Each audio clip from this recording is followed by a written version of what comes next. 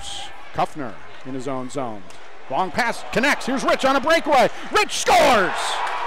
Home run pass from Kuffner to Rich. He was being bothered from behind. It goes top shelf, and the Tigers go up 1-0. You know, he gets a break in a possible 2-on-1, but peeling off is Grabowski. Here comes Robinson, 1-on-1 against Campbell. Kupski is taken out, and he's hurt. And the goal puck is in. This is a 3-on-1 for Princeton. Tevis, left side, shot, save Kupski. That puck is to the side of the net. They jam it on the doorstep. Diving save! No, it's in! Princeton scores with 9.5 seconds to go. I thought Kupski got it with a diving save, but he didn't, Matt.